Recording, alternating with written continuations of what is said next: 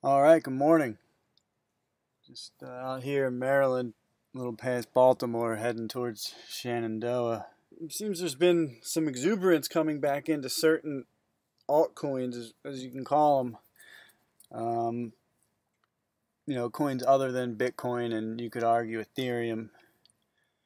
Um, this is the dominance, the percent of Bitcoin dominance in the entire market cap of the digital asset space.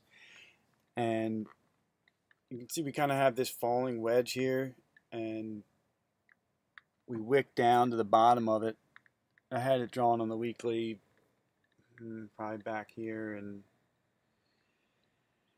December last year, and been kind of just extending the lines as it plays out. But we wick down. We got a lot of more dominance, a lot of more power flowing into Bitcoin, and we have had Bitcoin rally back up from its lows.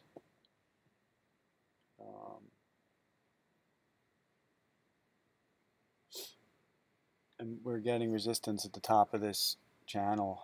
We almost hit that 42, but in 7 hours when this closes, if we hold above 40%, I'm thinking we come back up, maybe even break this resistance and test this 42%. If we come back down, and while this happens, like, altcoins have been pumping as Bitcoin's losing dominance, since a month ago.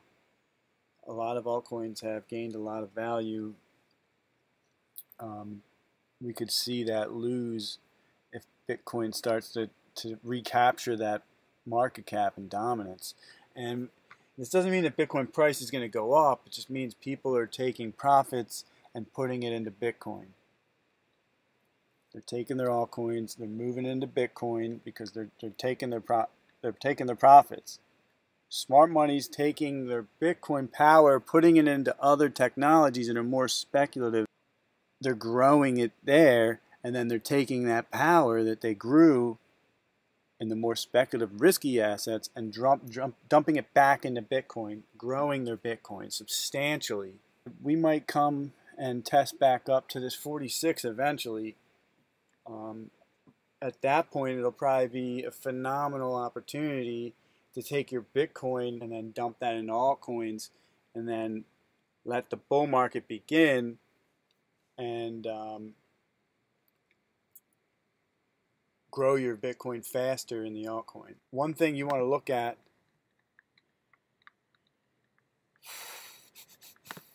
when you're looking at possible investments, and this is an interesting project.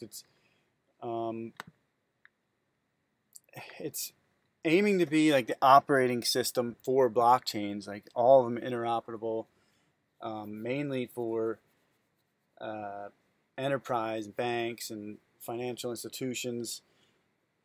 And if it is for smaller people, the privacy is mainly going to be for institutions, I think, not for individual actors on a smaller scale.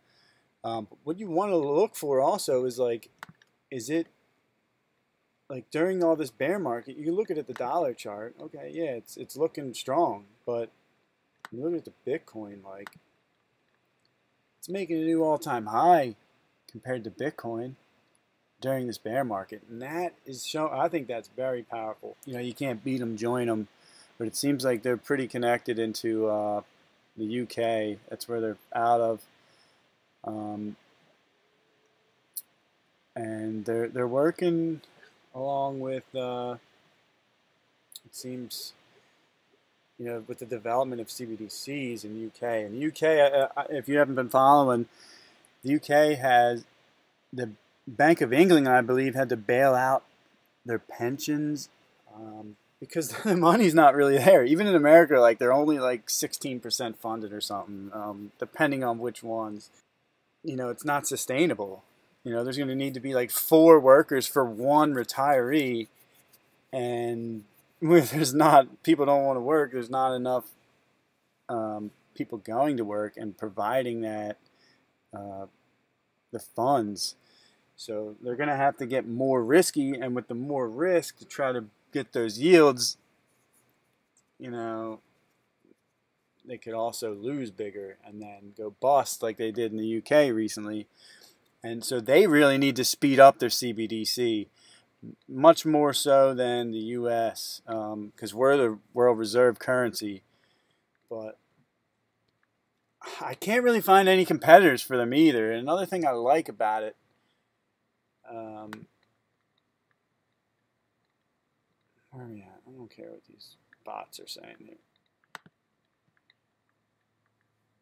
Supply, 14,000. Like, that's not 14 million. That's really nothing. And Bitcoin's 21 million. You could argue it's only 14 million with all the ones lost in the earlier days, and you know, people lose stuff today, I'm sure, as well, but not quite as often and at the scale it was, because it was a lot cheaper. It's interesting, but if you're going to invest in something, I think it's more powerful to look at something that's gaining value over Bitcoin.